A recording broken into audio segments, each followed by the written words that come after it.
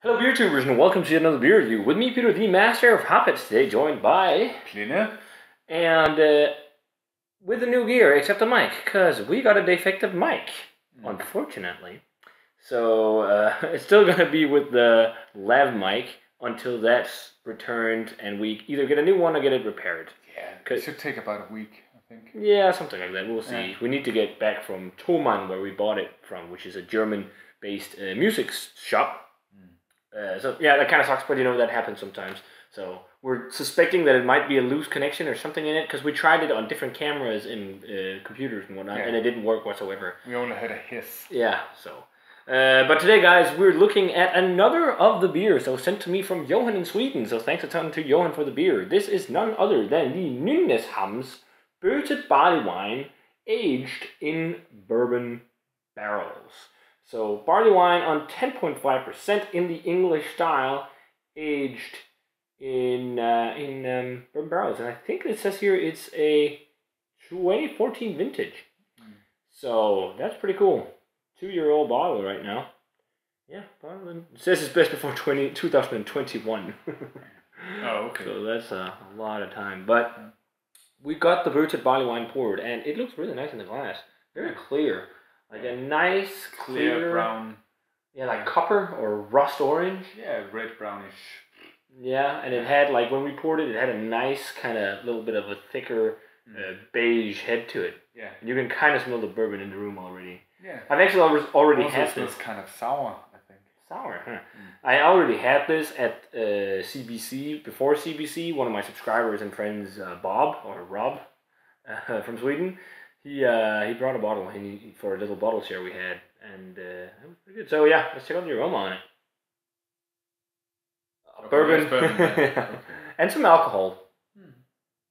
Very bourbon heavy hill. Sweet, Yeah, toffee-like. yeah. Sweet, toffee, caramel. Yeah, and with a bourbon, vanilla, almonds. Yeah, that's about it, I think. Yeah, it's supposed to be nice. Maybe, not really dark fruits. It's more like the fudge and the toffee, like those sweet caramelly aromas. Yeah. Like a bakery in here. Yeah, some kind of nutty notes as well. Vanilla and almonds, and yeah, it smells really good. Let's Try it. Cheers, and thanks to Johan for the beer.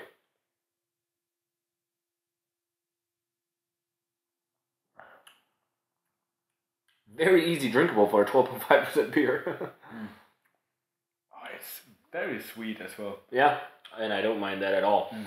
Kind of like medium body. It's not the thickest and richest of bodies on barley wines, but often when you barrel age, the barrel aging process can thin out the beer a bit. But there's lots of caramel in this one.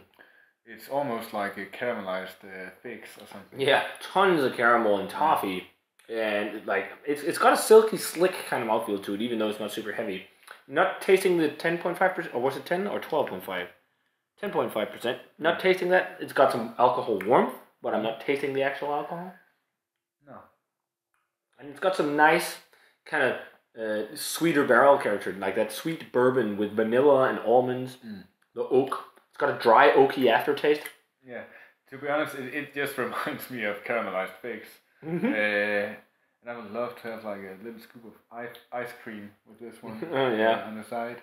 Yeah, or caramelized figs with it. Yeah. That'd be really good, because it does have like a dark fruity character and lots of like caramelized sugar flavors, kind of like on the top of a creme brulee. Because it's got lots of those caramelized sugary flavors, a little bit of a nuttiness, and you know, the toffee and whatnot. Kind of a hefty bready malt flavor too.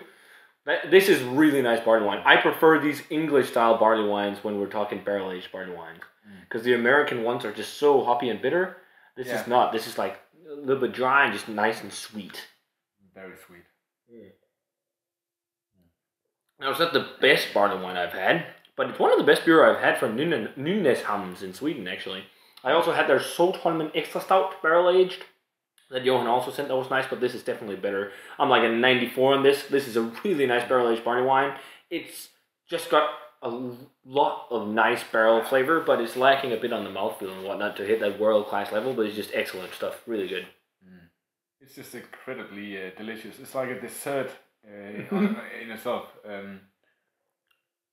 We're using the Spiegelau barrel aged beer glass for this barrel aged beer. It's a 95 for me.